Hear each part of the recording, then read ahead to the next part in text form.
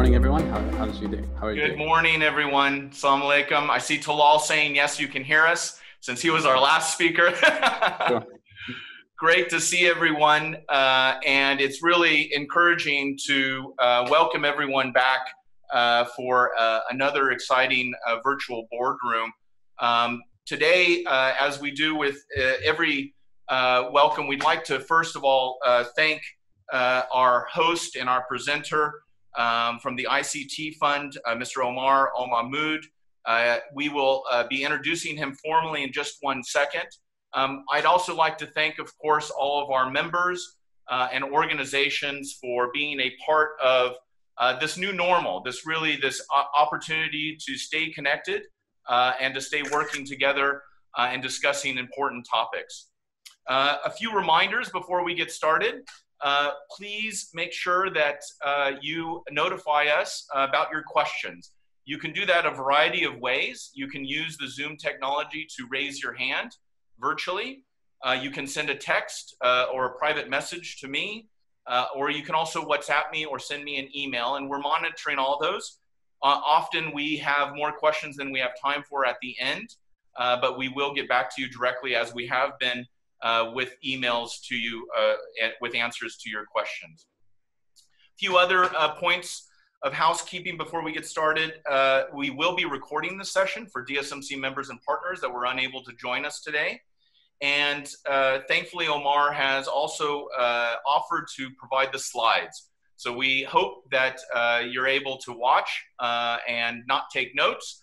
And so this is really a subject, I think, that's near and dear to many of our efforts in the UAE, and that is the topic today, which is the ICT Fund, the UAE's Catalyst for Change. Our presenter today, Omar Almahmoud, is the Chief Executive Officer of the ICT Fund. Omar currently is, as part of the ITC Fund, a federal development fund launched by the UAE's Telecommunications Regulatory Authority with the purpose of catalyzing the ICT sector in the UAE through investments in education, research and development, incubation, and national technology initiatives.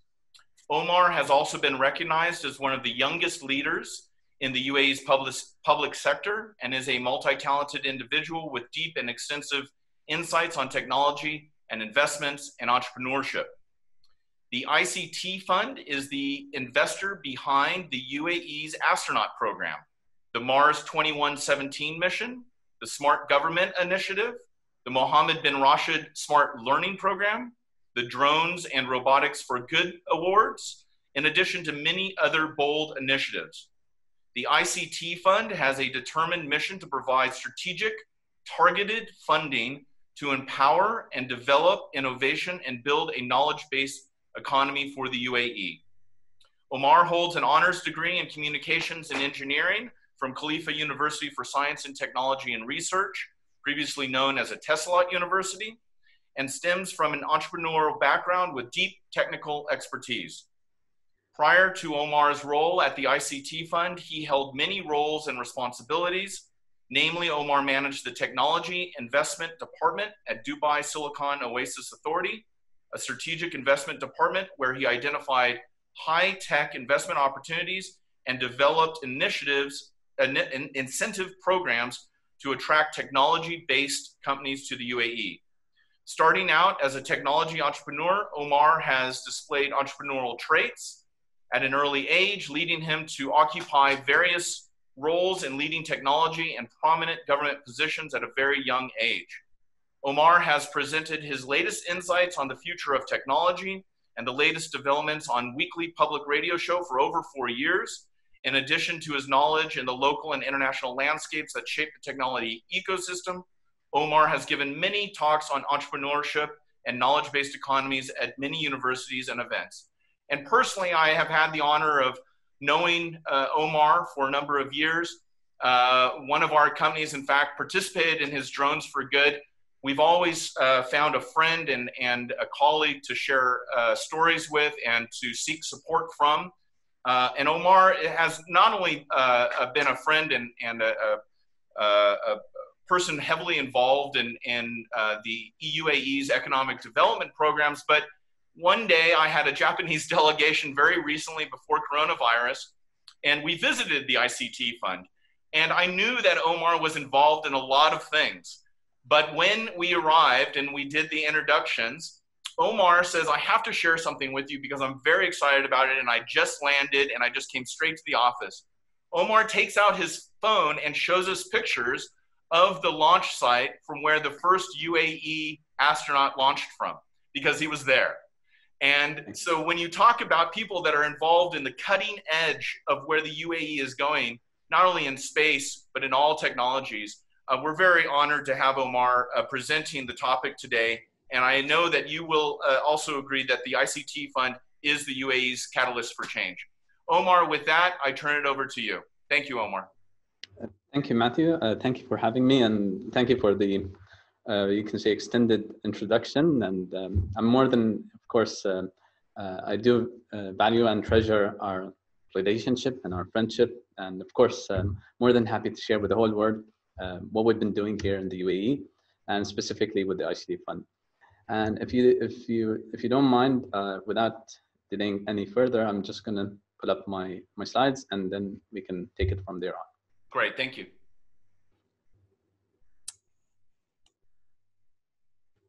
Okay, here we go.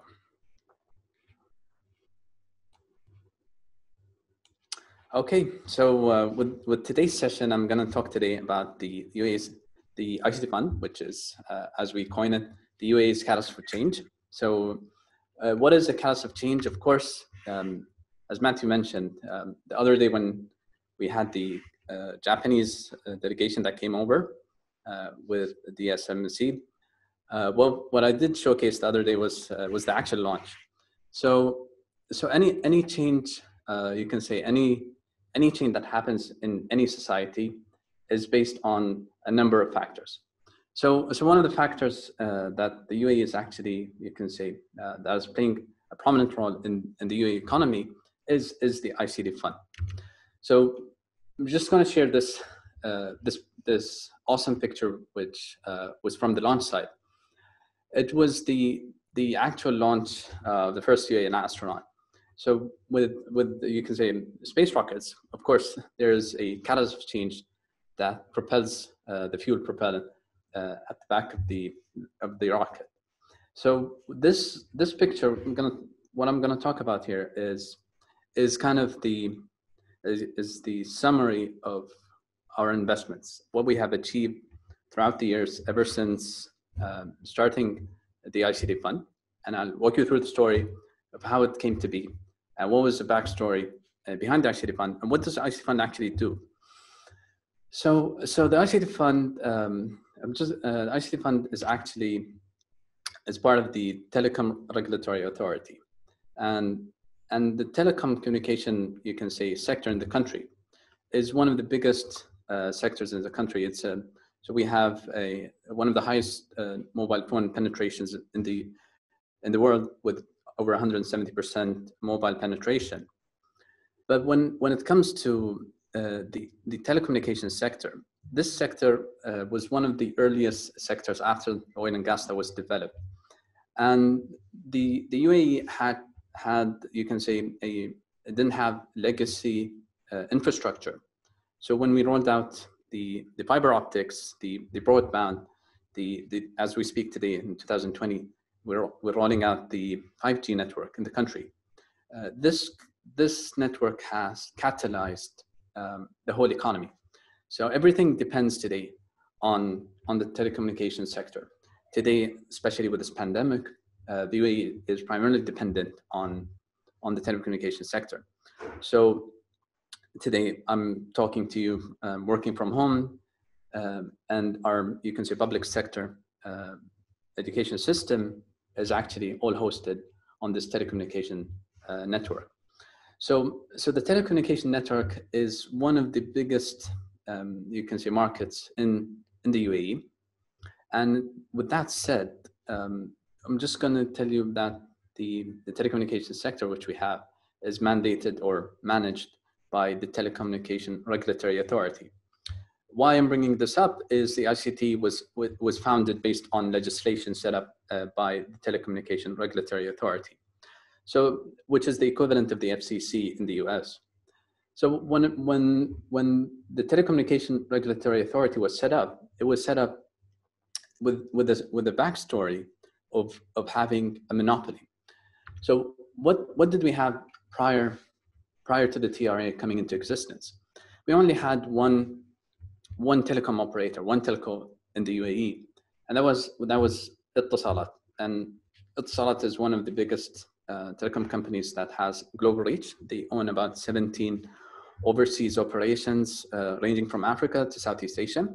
They've acquired a lot of companies across the globe in telecommunication, and they've expanded beyond the geographic location of the UAE, spinning over into Saudi, Egypt, India, and the African continent, in addition to Southeast Asia and Indonesia and the rest.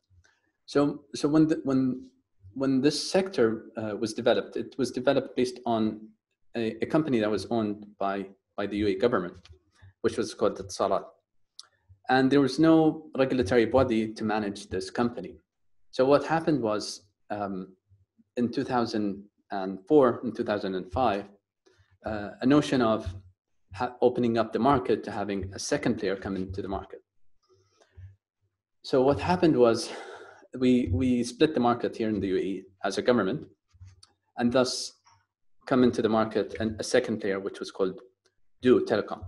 So Du Telecom came into the market, thus creating the need to have a centralized body to regulate the spectrum, to regulate the frequencies, to regulate the infrastructure, which is now public property, and now not owned by one private company.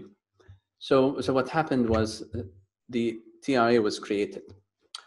So the TRA, which is a federal government entity, was created to regulate the market from everything ranging from the technical specs to the spectrum, in addition to even the revenues that come in from the telecom sector. So what happened was the telecom sector was mandated to pay a 1% revenue fee on any telecom operator that exists in the country, thus creating what we call the ICT Fund.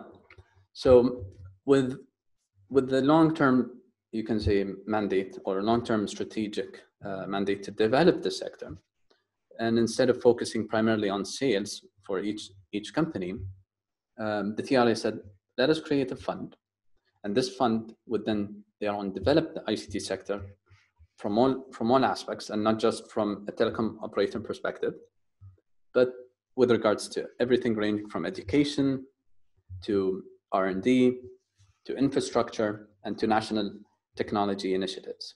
So the story of the ICT Fund is we are basically 1% of every telecom operator's revenue on an annual basis. So with all this revenue coming in, we asked ourselves as ICT Fund, when we started back in 2007, so what do we do now? How do we go about and develop the ICT sector? So the ICT sector is a very broad term, and it encompasses a lot of, you can say, niches, such as, for example, you have the smartphone, you have the fiber optics, you have the broadband, you have the internet space, you have the web space with the telecom, with the internet startups, and you have the R&D centers. You have a lot of broad, you can see, niche sub-markets. But ICT Fund was an all-encompassing body which was mandated to develop this sector. So with this mandate back in 2007, when we became operational and revenue started coming in, we asked ourselves, how do we go about and develop this ICT sector? So one of the things we went about to do was, how does the rest of the world do this? So one of the things we saw was, we looked at different models. We looked at the US model. We looked at the Asian model, China, South Korea. We looked at also Singapore. We looked at Ireland. We looked at a number of nations across the globe. And we looked at best practices. How do each of these countries and nations develop their ICT sector? So we picked from all of the best, and we benchmarked, you can say, a lot of global initiatives, a lot of global bodies. We looked at the FCCs, we looked at what they call the Universal Technology Funds, which is a common theme across the globe. It's not primarily unique to the UAE, but what we think is unique about the UAE is the way we went about and do it, what we did with the revenue stream. We expanded a lot of, you can say, aspects of the ecosystem here in the country, and we developed a lot of, you can say, long-term strategic initiatives that we are luckily in this short time which we've been in existence are actually reaping in the benefit. Maybe that's just due to the factor of the UAE as a nation being very agile and young, and not being, you can say, having a lot of incumbent infrastructure, which could hamper a lot of development out there. So we looked at all these countries, and we came up with this 4-pillar strategy, which we devised. And we think this 4-pillar strategy is the actual recipe for success for the projects which I'm going to share with you today. And we think this is the way forward for other countries, companies, nations, corporations, startups, even on a personal level, individuals, to benchmark or base their, you can say, their journey towards success and progress. So we came up with 4 investment strategic pillars to build this ICT sector in the country. So we said we're going to focus on education. Of course, education is prime, and everyone knows the value of education. With education, you can roll out research and development once you have enough human capital talent. With research and development, of course, you can create an industry with startups and incubation and companies and corporations. And of course, national initiatives in technology that have a spillover effect on all verticals across the economy. So these 4 investment pillars, based on that benchmark which we looked at, is our investment strategy. So all our investments are under one of these 4 pillars. And these 4 pillars are actually the building blocks of building a knowledge-based society. And I'm going to share how the ICT Fund has been doing this ever since the inception of the ICT Fund back in 2007. So we went about to discuss. How do we build enough capable human capital talent and skill sets in the country. Given that the UAE's population is a small population, it's around 9.5 million, but with only about 1 million UAE nationals. And the ambition of the country is to actually take it to the next level. So one of the KPIs we have for Vision 2021 is to be one of the top 10 innovative countries on the Innovation Index. So one of the 2021, you can say, KPIs which we have set, if you look at the vision, the UAE's Vision 2021, is to be one of these top 10 countries. And to do that, of course, you'd need to invest in human capital. So what we did is we launched it was our, you can say, our starting program. So we started our first investment with sending students abroad to study technology. And that was where our scholarship program came. And it's one of the leading and the most, you can say, prominent scholarship programs here in the country. Another thing we looked at was how do we create for students and those seeking to become, or our human capital investments, how can we foster enough, you can say, innovation and having the right educational ecosystem in front of them for them to excel and exceed when it comes to the universities we have in the country.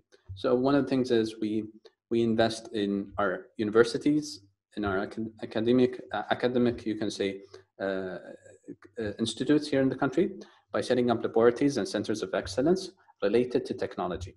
This was under education.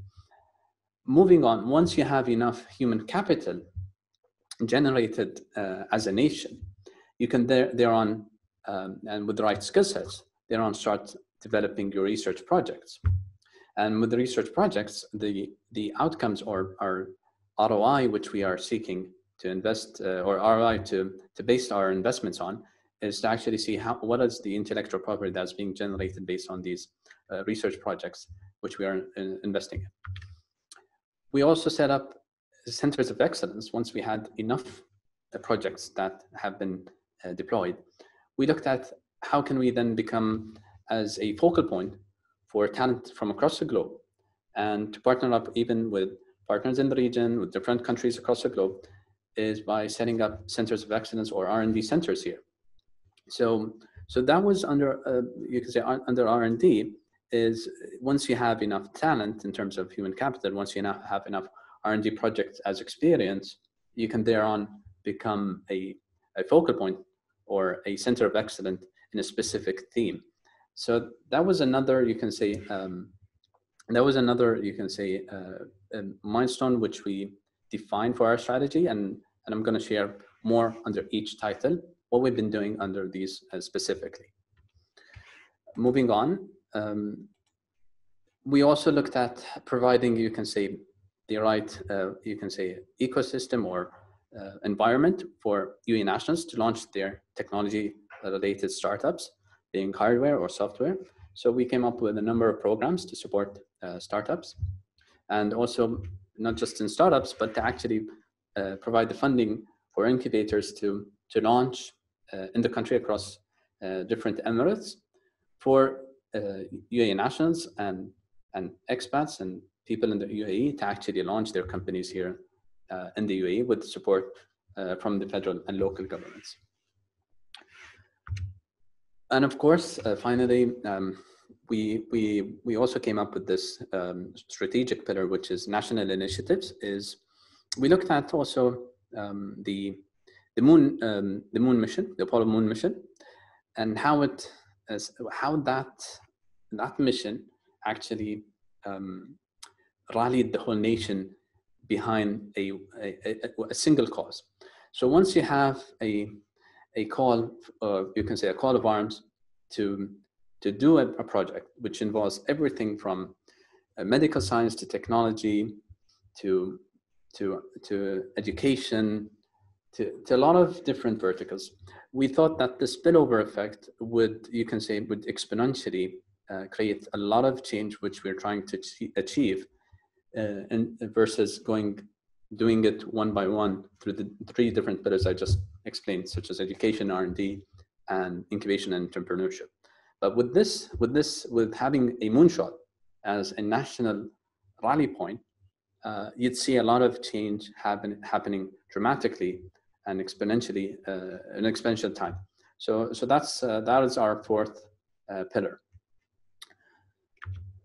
So once we, as I mentioned, once you put all these together, the scholarships, the investments in laboratories, the investments in R&D projects, investments in R&D centers, the investment in startups and incubators and national initiatives, and you basically reap the benefit of having the outcomes measured against human capital. How many UAE nationals do we have that are talented or have enough skill sets to do this or that? Such as today, we build our own satellites. We're just about to embark on a Mars mission. I'm going to share more about that. Building the right educational infrastructure in the country, triggering, you can say, enough intellectual property to become a center of excellence, thus creating enough jobs and talents, launching an industry, and of course, finally, being a trailblazer for moonshots across the globe. So that is kind of our theory or our philosophy on how about do we go to develop an ICT sector or build a nation at the end of the day. So once you put all that together, you can of course ultimately do moonshot after moonshot after moonshot. So I'm going to share some of these moonshots today, hopefully, and you find them interesting. So when we looked at measuring ROI or talking about investments, so the ICT Fund just to clarify, doesn't actually look at financial returns. All our returns are based on the you can say the terminology which I just shared was either human capital or infrastructure or having an industry here in the country. So everything is based on, we use that measuring stick. Does it create enough human capital in terms of UAE nationals? Does it create enough intellectual property of this project we're going to invest in? Or does it create infrastructure change which will then enhance previous, you can say, efforts or future efforts under education or R&D or create an industry? So those are our you can say metrics. How does the ICT fund think? How does it work? And how does it invest? So based on purely strategic ROI, no financial ROI is looked at because most of the because we have a revenue stream that is coming in based on legislation and based on policy to develop the ICT sector. So to start with our investments, so one of our major investments, and we're very proud to reap the benefit of this investment, was the Mohammed bin Rashid Smart Learning Program. So the Mohammed bin Rashid Smart Learning Program was launched by His Highness the Prime Minister, where in 2012, the UAE wanted to catalyze its educational system. Thus, this program was introduced as a catalyst of change, where we wanted to introduce change on all aspects and all levels of the educational system here in the country. So one was when we looked at how does the student interact with the learning material, and then how does the teaching faculty also manage a classroom, and how can we introduce change there, and how does the Ministry of Education and you can say the departments of education manage their schools remotely. So we looked at all of those aspects, and we then started to introduce change on all aspects. So we introduced change between the student and his learning materials. So we introduced the tablet in between as a hybrid, you can say, learning approach. And then secondly, we also introduced change with the learning materials. So the learning material isn't static anymore. It's actually dynamic and active, and the student is actually looking at the material, and they can click on it. And of course, on the back-end side, what we've been doing is we've been measuring all of this at the back-end side. So we've been looking at digital stuttering, for example. Do students move the cursor to one answer and then move to another answer? For example, what is the shortcomings of a specific student for this material? And based on, for example, what caused that gap, or that for example, what caused that shortcoming in understanding with that student? So we measure all of that. And thus, what the whole goal is of measuring everything is to come up with what we call an adaptive learning system. So an adaptive learning system, if I'm going to summarize this project and close with this project, or with the slide on this project, is this graph at the whole this whole graph, or this whole project, was ultimately based on this formula, which is how can we keep memory retention, or how can we keep learning material retention based on digital, you can say, interactions, and then showcase that digital interaction based on every student's shortcoming or skill set, custom made per student. So with that said, the Smart Learning Program is to actually measure every student's capability, and then present to every student based on their own skill set the project or the learning material.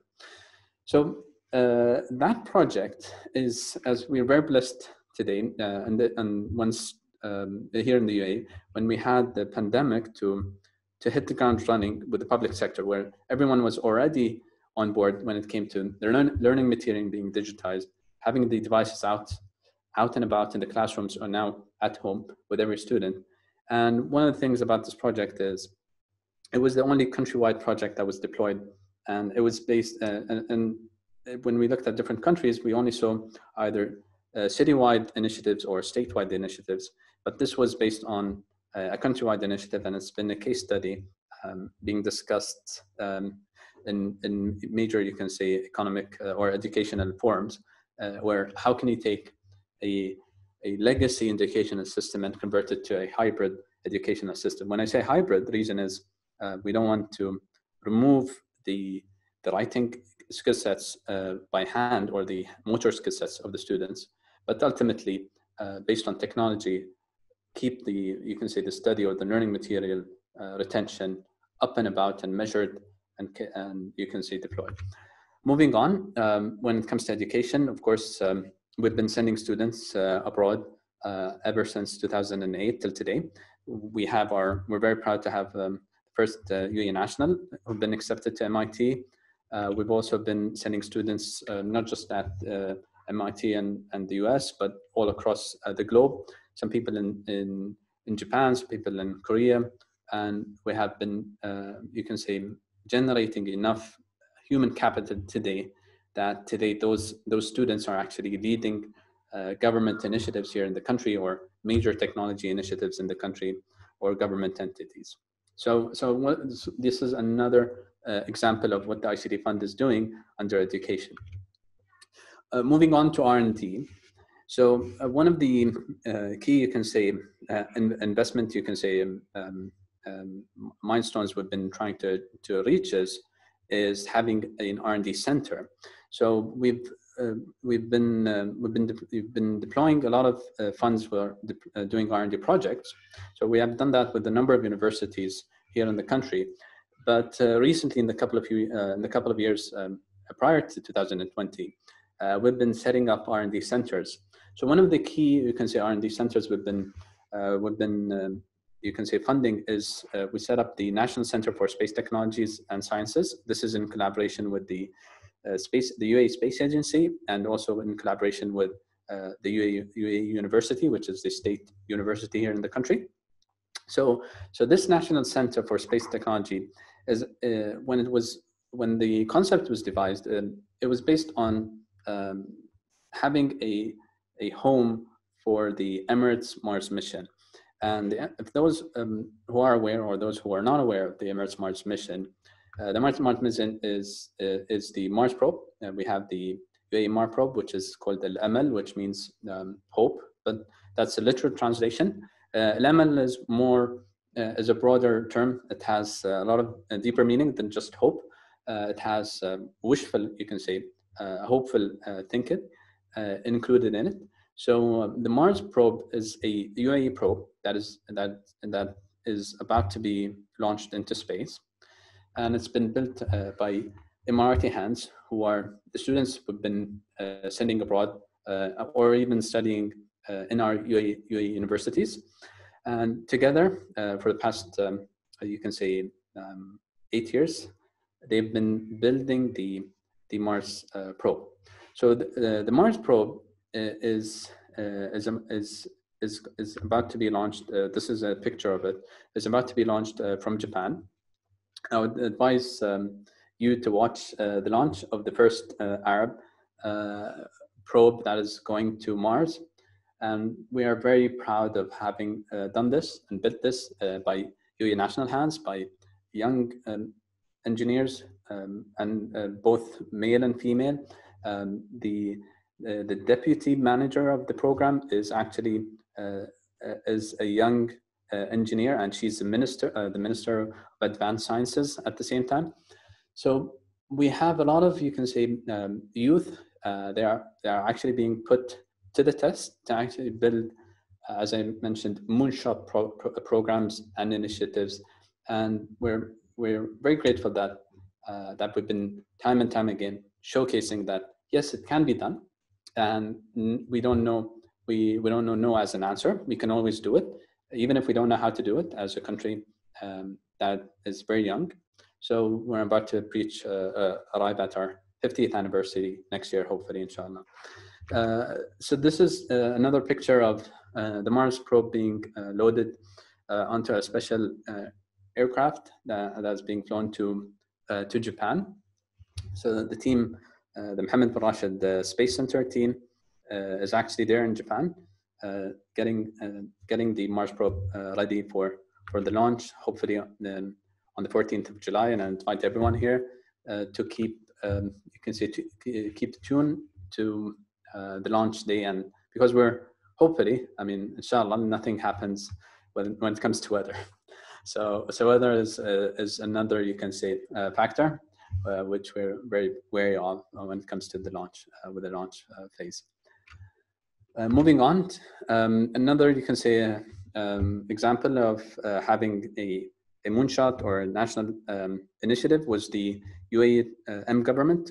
This was back in 2013 when the Prime Minister announced that the future of government it has to be 24 hours and it's 7 days a week, and it provides everything through the mobile phone at your basically at your fingertips, instead of you coming in to come into the government department to finish whatever government procedure or formality you need to do. So one of the pivotal moments was when he raised the phone and he said, we need to get this done. We need everyone to be on their phones here. And this was done in a session where all heads of governments were sitting, and he announced a 2-year deadline, a race basically, for every government department to have a smart app. And well, luckily everyone did, because at the end of his session, he did say those who do not make it to the 2-year deadline, we would have to bid them farewell in a farewell party, because if they're not ready to move on to the next iteration of government management, then we can. And you can actually dig up his tweet, which he publicly said that, but he only said it in Arabic. The English tweet, they didn't translate it.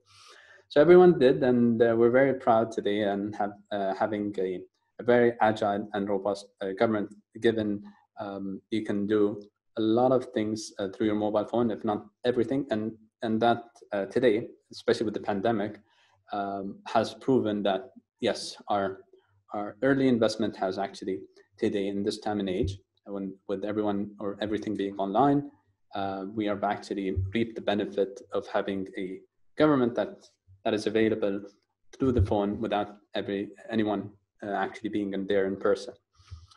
Another, you can say, example of a national initiative we've done is the FedNet, which is a federal network that connects all the government entities together for exchanging of data through you can say a digital, or what we call the government bus, where all data is securely exchanged and encrypted through the federal network. Another example is the Ankabut National R&D Network. This is an academic network, which is a non-commercial network that has a dedicated infrastructure, and it connects all the academic entities here in the country together with even academic, you can say, networks abroad. The whole purpose of this network was to have the processing power, which is available idle on all computers in all the universities in the country, being dedicated towards an R&D project for any member or user of this R&D network. Another program we've been, or project I would highly advise attendees to dig up and visit their website is the World Government Summit, is where we host from across the globe heads of states, thinkers, philosophers, religious leaders, and everyone to come up and see how can we push forward the wheel of humanity together collectively, in terms of what does it take to increase longevity, how can our health improve, how can our governments improve, how can anything related basically to all human beings improve. So heads of state attend this. Its format is similar to the World Economic Forum, but it's hosted on an annual basis here in the UAE. And they have publications. They are highly sought after publications. I would advise and recommend everyone to see the reports and dig into the information that is being presented there, and what does the future look like when it comes to technology, health, governments, the landscape, even when it comes to political aspects. The UAE Drones and Robotics Awards was an interesting endeavor, and we were very honored to have Matthew participate and partake there in the awards. I was actually personally rooting for Matthew, but I was not part of the technical committee that judged the teams. But to give you insight, what does the UAE Drones and Robotics Good Awards? So the concept of the awards was to how can we use drones or robotics to benefit humanity.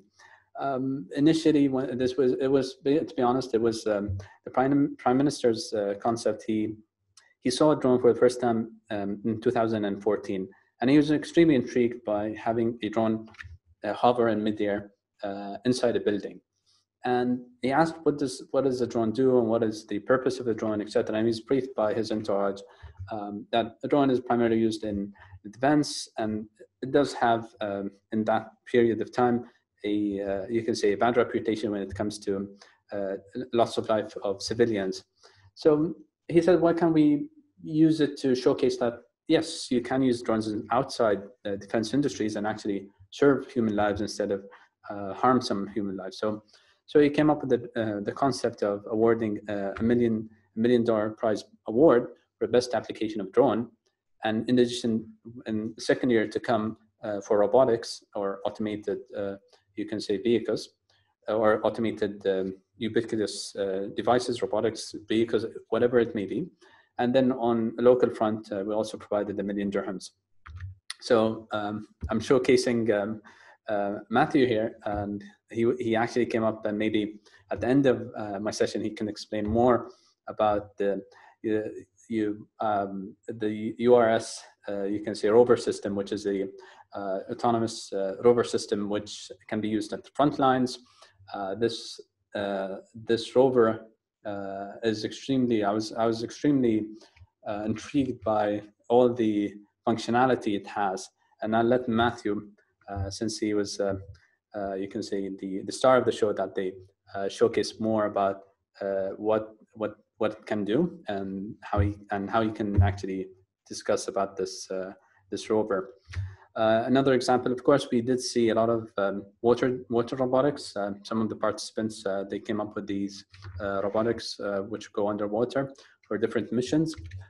And fire rescue, a lot of applications when it came to robotics. So this was done on an annual basis. We would give you could say winner takes all approach, where there's just one winner with the best application, and they would showcase their innovation or invention in a similar capacity to a DARPA competition. Moving on. Oh yeah, this was the winning. This is who Matthew unfortunately lost to. So Open Bionics. Open Bionics is a startup based out of the UK. They print 3D printed materials for bionic limbs and arms at an extremely, you can say, low cost, and they can be actually their target audience was to actually provide this for children who have actually lost limbs or are born without limbs, and they can custom make it based on their favorite Marvel heroes. For example, Iron Man. They can have lights coming out of the robotic limb, and you can actually and they are actually controlled by the signals which are generated by your nervous system. So the nervous system signals are actually measured, and then based on your specific body's electrical, you can say, signals which are emitted by your skin, thus you can control the actual limb which you have. So these are another example we had on the years prior was the Suitex, which is a suit that was by UC Berkeley, which allowed paraplegic patients to actually walk back again. And this was this was the winning 1 million USD. And you can see one of the team members actually doesn't have an actual limb. He used his arm to receive the check and also shake hands with the Crown Prince of Dubai that day. Moving on, so one of our flagship programs was the UAE Astronaut Program, and I'll explain briefly about the program and share some some insight on what we trying to achieve with this program. So this program is actually in partnership with the Mohammed bin Rashid Space Center here in the UAE. Mohammed bin Rashid Space Center is I would say the technical powerhouse of the space program here in the UAE, in addition to the UAE Space Agency. So to walk you back through how this program came into being. So back in 1976, our late founding father, Sheikh Zayed, in 1976, the UAE was only 5 years old, and he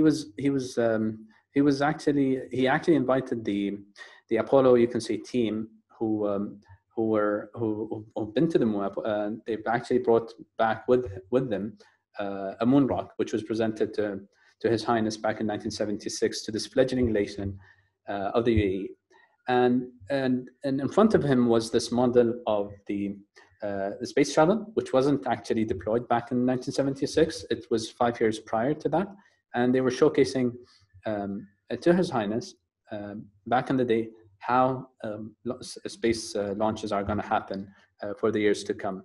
And this meeting was fostered by Dr. Farouk Al-Baz, who was also a Dr. Farouk Al-Baz is a NASA scientist who actually has Arabic heritage, and he fostered back in the 70s this meeting, and he was also part of our Drones Awards as part of the judging panel today. So he's actually, and then he was asked, how can people go to space? So that was a prolonged question, which we didn't see the answer except recently with today's generation. And we're very blessed that this program which we had for this astronaut program on the left was our first astronaut, Hazza al-Mansouri, here prior to launching. So Hazza, his mission was called Tumuh Zayed, which means the ambition of Zayed. So in the 70s, he said, His Highness Sheikh Zayed, one day, hopefully, we'll get there. And you can say, his sons actually managed to do that in a very short time period. With just to give you an example of where our parents came from. So my parents grew up without any electricity back in the day when they were growing up. And I asked my mother, how do you actually sleep in the heat and the humidity? So her answer was simple. All we do is pour water on our clothes and sleep on the rooftop of our mud houses. So just to show you like the sheer transformation of lifestyle that has happened in a period of one generation, our parents' generation, where we're blessed to have them today, and see all this change and reach for the stars as nothing is impossible, as I say. So Hazza al-Mansouri was our first astronaut. This was the logo of the mission, which was Tumuh Zayed, and it has the bust of the late founder, and to show that yes, we can put his name up just like he imagined one day that we'd go there, hopefully one day. And we're very proud to have been part of that program. And I was actually the other day when we had Matthew over at our offices, I just arrived. I just came back from the launch site of that phenomenal, you can say, historic mission which we had. These are some of the photos of the actual launch of the Soyuz rocket. We were extremely worried that day. The reason is the prior mission of the Soyuz rocket actually had you can say a catastrophic fail, where the two astronauts who were going up there were actually ejected. And it's one of the rarest, you can say, incidents that the Russian or Roscosmos actually had. They almost had next to zero, you can say, incidents. So we were very, you can say, on the edge of our seats, hoping and just praying that everything goes fine. Alhamdulillah, everything went up perfectly fine. He arrived at the ISS, and those moments, I mean, awaiting confirmation that he's arrived outside the atmosphere.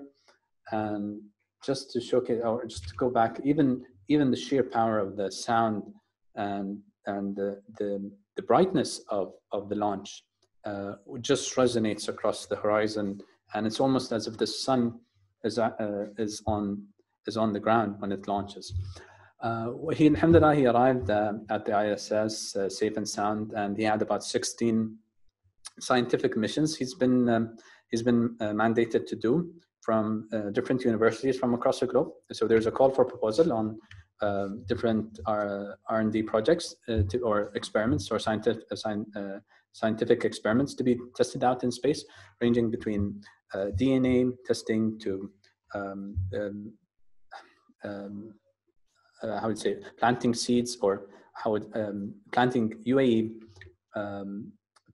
seeds, or the palm dates here in the country, and then seeing what effect would it have once those seeds come back to ground, etc. And you can see the website of the Hamid Barash Space Center. You see the list of the scientific experiments he's done. One of the funniest moments is here. So what we did is we had our food, our native food, being shipped to space. So of course there's a lot of things that go into food before testing when it comes to how long does this food take to make, how can it you can say react to atmospheric pressure, and how can it be saved for an extended period of time. So here Hazza is actually inviting the crew there to our food. I do have here with me in my room a sample of the food, but I haven't opened it because I just want to keep it as a memento. But this is what we call asida, which is a typical UAE national native food, and in addition to all these blue cans which have our food there. And he came back happily, as they say, safe and sound, and smiling, and celebrated as a national hero. And we're very blessed to be part of that initiative here in Hazza. Another you can say exciting project we've been part of and we're funding is the Mars 2117 initiative, which is 2117 stands for the year in 2117, where this project was launched in 2017. It's basically a series of initiative and projects where hopefully by 2117 the whole goal and ambition is to have some sort of Mars presence, or the UAE would have some sort of Mars presence up there on Mars. So this project was announced in 2017 at the Board Government Summit by His Highness the Prime Minister and the Crown Prince of Abu Dhabi, Sheikh Mohammed bin Zayed, was to foster, you can say, an era of international collaboration to arrive at Mars collectively as a planet, or as a set of nations, instead of having different individuals taking inspiration from the International Space Station. So this initiative primarily has one where we have the Mars City, and we're going to talk about that. And prior to that, have what they call the Step 1, the analog mission. So today, as we speak, there's an analog mission, which is to simulate life on Mars. So this is a facility in Russia where the first, you can say, mission under the 2117 initiative is to have 10 volunteers being sent over to live in this facility to simulate what would it take to live on Mars and grow your own food without having external interaction with outside world. So this mission has been deployed, and we have 10 volunteers already identified and shortlisted, and they're going to be sent to Russia to simulate for 8 months what would it take to live on Mars. But with that said, we're also building a similar facility here in the UAE on the Emirates Road, which is to simulate not just life on Mars, but also to do a different number of experiments in a dome structure, or a similar structure to what you see as this artist illustration, to simulate what would it take to live for even extended more periods of time. And given that a Mars colony would look similar to what we have here in this picture. So the plan has been drafted to set up or build this facility on Emirates Road. We're just doing the final, as we say, the final sign-offs from the local government in Dubai to actually secure the land, and also sign the architects and the construction company being tendered, and this being deployed here in the country. So with that said, I'm going to wrap up what it would take to, again, be a catalyst of change, or develop an ICT sector, or have a knowledge-based society. Again, I'm just going to reiterate what I shared earlier, which is that, of course, you need to primarily focus on education, either on a personal, individual level, or even on a company level, or a team level, or even across a whole nation. Of course, and no one, if you don't keep doing research or discovering what is out there, to discover what you can do next, then how would you come about to launch an industry and set up companies and have economic, you can say, growth? But of course, to shortcut, or to, you can say, have all of that and have everyone rally behind a single cause and create enough education, R&D projects and industries, is to have a national initiative, just like when the US, the Apollo mission to send a man to the moon, and had all universities, everyone partaking in that call for arms to get that man up there on the moon. And we've taken that in this time and age, where everything is connected, everything is ubiquitous, and everything is agile. Thus, you can see a faster pace of change, even in less than a generation's timeline. Of course, when you put all that together, you result in actually building a nation. But before I go and close my slides here to build a nation, here in the UAE, we have this, I would so call this self-fulfilling prophecy, and I would recommend everyone to adopt it as a mantra, is if you have belief that, yes, you can do that, even if you have nothing, you just set the expectations that, yes, we can, we should do this because there is an expectation, even leveraging on the Arabic concept of intolerance of failure. So to leverage that, instead of having it as a point of weakness, we just use it as a point of leverage, is that, no, there is an expectation to succeed, and there's no other option. You have to succeed. So instead of having this Arabic concept of hiding failure, or as we call keeping face, or having an honor issue, either with family, with that, leverage it to influence behavior, thus then creating the results which we see. And so once you see the results, it just inherently puts this belief in everyone that, yes, we can do it, we've done it before, and we can keep doing it, and forever and ever and ever, and the sky is the limit, especially with the background of Khalifa, Burj Khalifa behind you. Of course, as long as people speak here in the country, as long as people communicate here in the country, the ICT Fund is going to reap, you can say, revenue.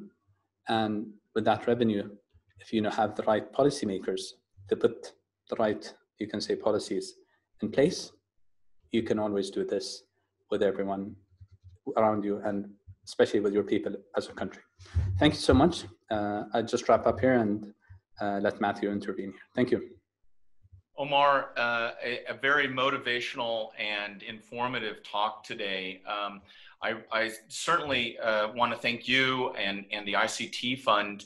But before we do that, we have a number of questions that have come in. And I'm going to ask everyone that would like to ask a question. We've received your personal messages, text, WhatsApp. Thank you very much. If there are additional questions, we're going to run a little bit of an extended working group for a few more minutes and take some questions. So please feel free to raise your hand. And Omar, if you return the screen back to the general screen, we'll also ask everyone to please turn on their camera when they raise their hand and you're called on, please do introduce yourself, but also the organization that you're with. And while we wait for that, the first question, Omar, that I think we received the most of today, or the most common thread, is that people were, I think, struck by the fact that you outlined ICT Fund's strategic ROI. The fact that you discussed the 4 pillars and that the focus was not on financial ROI, but the strategic ROI. And so as part of that question today, many people are saying, what's missing? How can we help? So if you are academia, if you are industry, if you are government, what are the labs that ICT Fund is looking at supporting? What are you asking of this group for the future when you look forward? How can people interact with ICT Fund and support these initiatives? Sure. So just to give you insight about our investment pillar. So maybe the ICT Fund hasn't been primarily out there in the limelight, because most of what we do is on strategic level, and we've been supporting everyone in the country, from a student to an entrepreneur to a researcher or a university or even a ministry and a minister with his project. So what we've been trying to do is to look at things on a 30,000 feet level and try to create change based on that. When it comes to how can for example the members here or the attendees here actually be part of this, is you can look at if under which pillar do you fall under, and we're bound to have either a project which we can do an intro to, or if you have something relevant, or you can ask us if we, as time and time again we always do it, is open up doors for companies, people, researchers, anyone who would like to be part of this as this journey of success. It's a win-win for everyone, from abroad and locally. Is we, with international players, luckily we've been able to do the Mars mission, the astronaut program, Mars probe, the educational system that is one of our biggest investment here in the country, where every student has a device courtesy of ICT Fund. And either you can fall under any of these pillars, and as ICT Fund we'd be more than happy to support you in fostering that relationship with whoever you think is the right fit in the country, either being under the ICT Fund investment or even beyond the ICT Fund partners or portfolio of companies. Omar, can you expand a little bit on that? The second question how are the scholarships chosen? In other words, is it student driven or is it ICT driven? How are the scholarship programs identified through ICT Fund for universities? Sure. So to expand on supporting anyone here across the board, is if say you're a company and you'd like us to introduce you to the Mohammed Rashid Space Center, we'd more than happy to do that, or the Space Agency. We have Talal here, who's our previous speaker last session. Or even if you would like us to open up doors even to non-ICT Fund related, you can say companies. Myself personally, I'd be more than happy to support you in that endeavor on a personal level.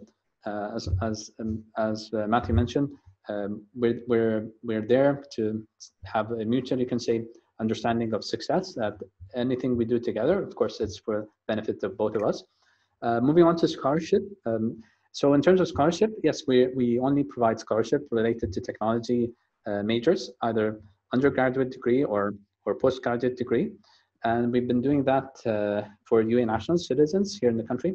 We have about 13 universities in the UAE, and we only send to the top 100 universities abroad. We have some of our scholarship students are actually part of the Mars mission. They're doing their master's degree alongside building the Mars probe when they were when the phase of the Mars probe was at the Colorado or the University of Colorado Boulder. they were actually doing their they were doing the master degree in addition to building a Mars probe at the same time. So we have you can say different programs, and of course they're focused primarily on technology. We haven't been selective at the get-go of launching this program, but at the moment we are trying to you can say be selective when it comes to what specific majors we're going to provide scholarship for. But of course, it's open to all UAE nationals to apply and then be granted the scholarship. Even if they're working or not working, they can provide the scholarship as long as they have the prerequisite of a minimal, you can say, academic performance based on the scholarship criteria. Excellent. We have time for just a couple more questions. I encourage those that are online to, again, please raise your hand. We'll identify you and we'll bring you online for that live question.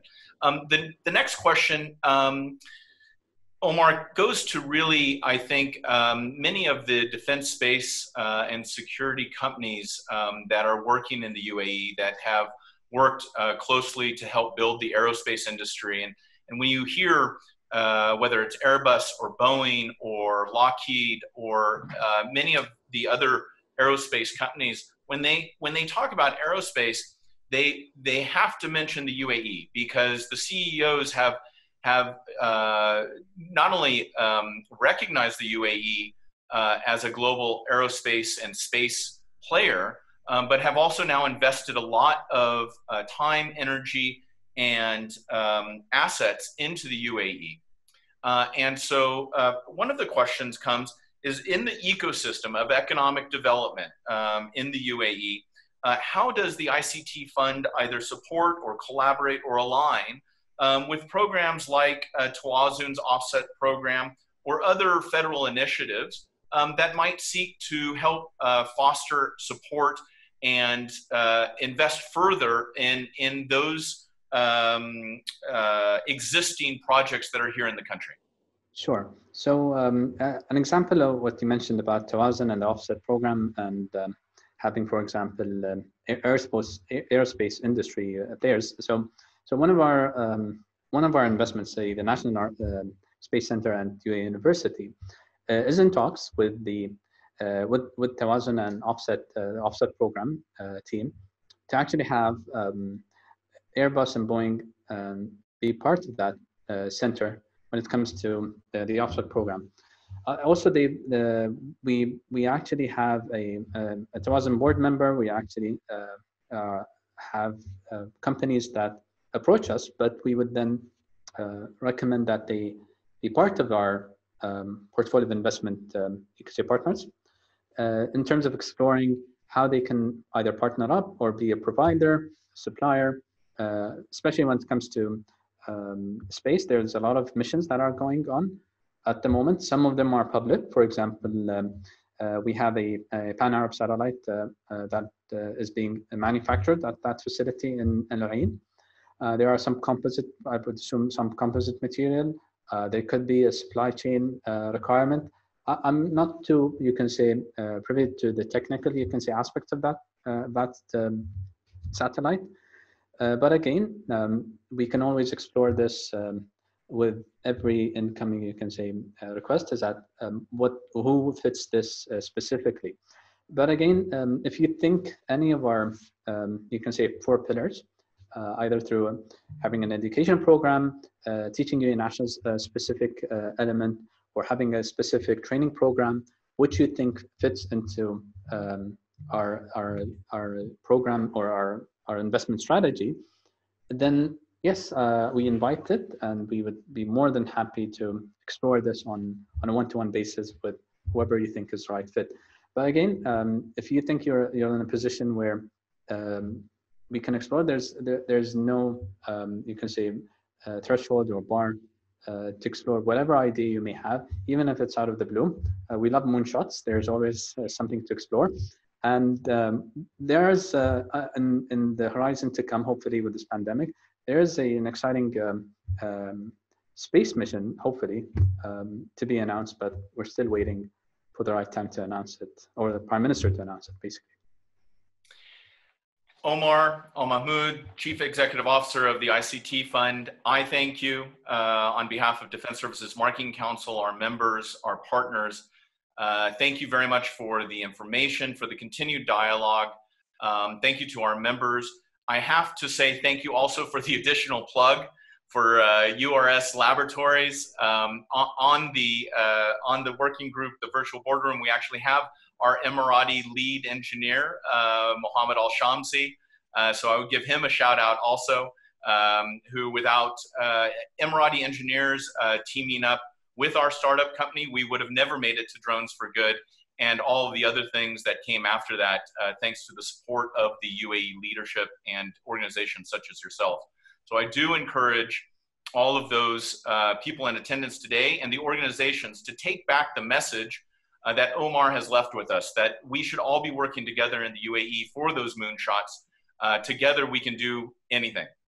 Again, thank you. Stay safe, stay well, and if you need support, please stay in touch. Thank you very much. Everyone have a great week ahead. Talk to you all soon. Omar, thank you very much. Thank you, Matthew. Have a great day. Thank you. Masalama. Okay. Assalamu.